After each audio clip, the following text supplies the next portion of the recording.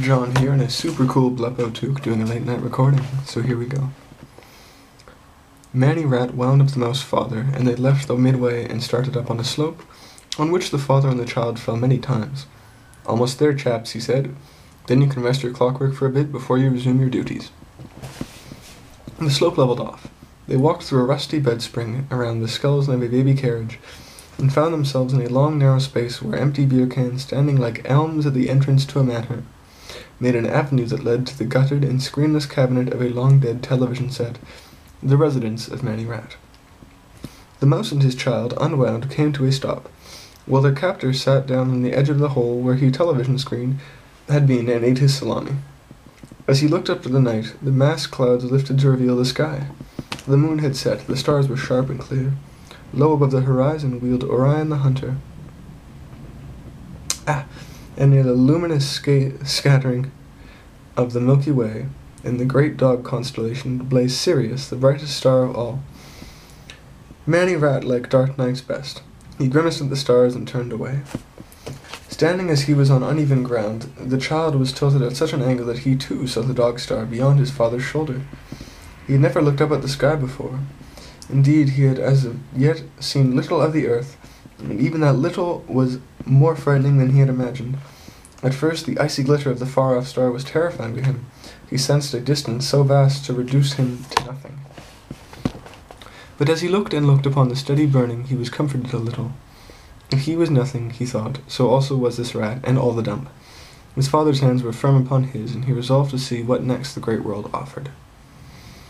"What are you going to do with us?" the father asked Manny Rat. "Why have you brought us here?" Manny Rat ignored the question and looked back over the trodden snow toward the far end of the Beer Can Avenue. The mouse and his child heard the singing again, and in the dim starlight they saw, dark against the snow, an ugly young rat, tough driving a group of battered, wind-up toys ahead of him. There were more than a dozen of them, all staggering under the weight of the bags they carried on their backs, and they had been salvaged from the dump by Manny Rat and Ralphie, his assistant and rat of all work, and whatever mobility they possessed was due to the mechanical skill of the two rats. Once they had been kicking donkeys, dancing bears, tumbling clowns, roaring lions, buying goats. All manner of specialities were represented in the group, but few of them by now had all their faculties, and most of them had lost a limb or two along the way, with fur enclosing eyes and ears. All their trades and tricks were gone. The best that they could do was plod ahead when wound, and that was not very well.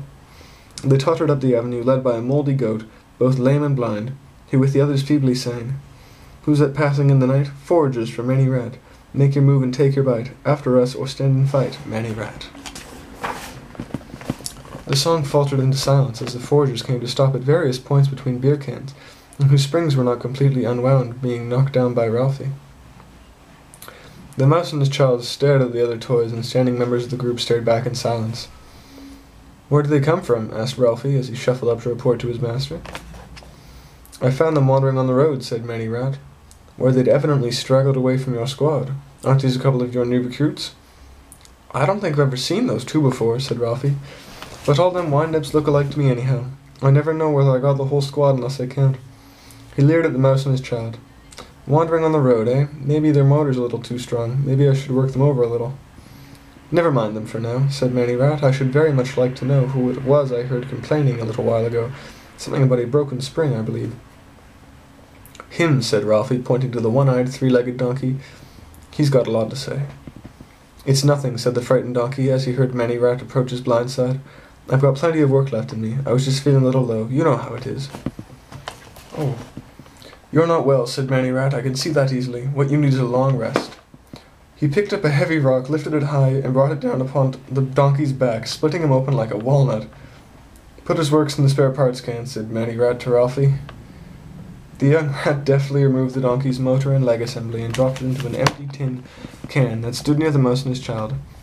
"Bonzo Dog Food," said the white letters on the orange label, and below the name was a picture of a little black and white spotted dog, walking on his hind legs and carrying a chef's cap and apron.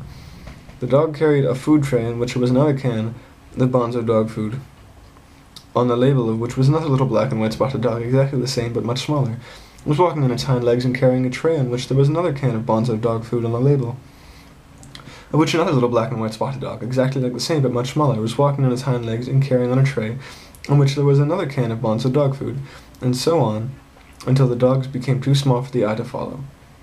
The father started the can as the parts fell with a melancholy chink. Nope, you're writing to me. The father started the can as the parts fell with a melancholy clink. The child's back was to it. What about the rest of our gallant foragers, said Many Rat. Is anyone else not feeling well tonight? No one answered. Some standing, some lying in the snow.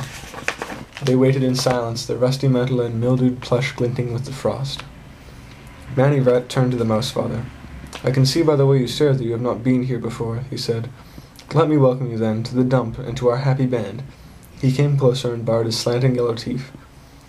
Notice my teeth, if you will, he said. Pretty, aren't they? They're the strongest, sharpest, longest teeth in the dump. He swept his paw around the dark horizon. All this will belong to Many Rat one day, he said. I'll be the boss of the whole place. Isn't that so, or isn't it, Ralphie? He leapt suddenly at the young rat. You're the boss, said Ralphie, stepping back quickly. Don't get excited. Smiling and rubbing his paws together, Many Rat walked over to the silent squad of toys. What have we tonight? He said. Ralphie emptied the bags, heaping on the snow bread crust, apple cores, partly eaten pork chops, 2 or 3 unfinished lollipops, a rotten egg, half a can of anchovies, 2 marbles, a piece of red glass, and other choice gleanings of the local garbage cans. That's it, he said. And I see another busted wind-up we could fix. It was over by that smashed-up folding table toward the road. Any Teakle brittle? Said Many Rat. The last I heard it was the other day, said Ralphie. A couple of fellows pulled off a job at a grocery store. But after they got the treacle brittle, they just put it in the vault over in Meadow Mutual Hoard and Trust Company. Then don't hang around here, for heaven's sake, said Many Rat. Get over there and get it for me. How? Said Ralphie. I don't even know where the vault is. Listen carefully, and remember what I tell you, said Many Rat. First you go to the bank and tell them you're thinking of renting a safe deposit hole. They'll show you the vault.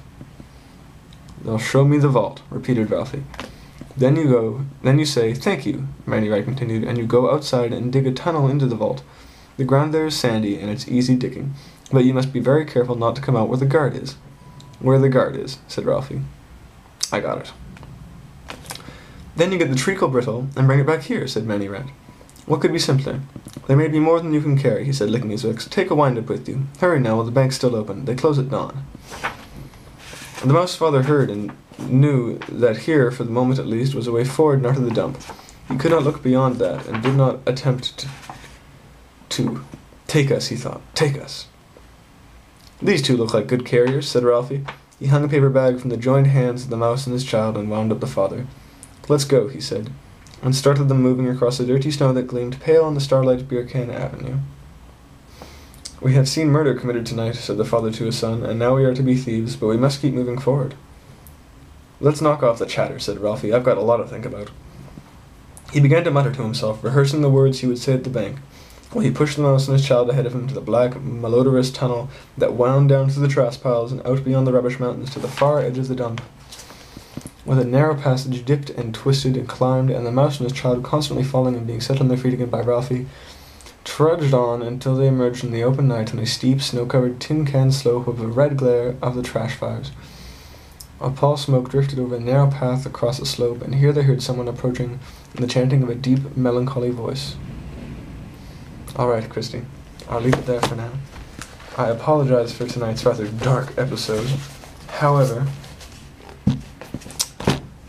I do remember what happens at the bank, and let me... Oh, look, sorry, I'm looking at the timer. I should look at you. I do remember what happened at the bank, where they're going, and let me tell you, it's quite the recompense. All right. I love you, Christy.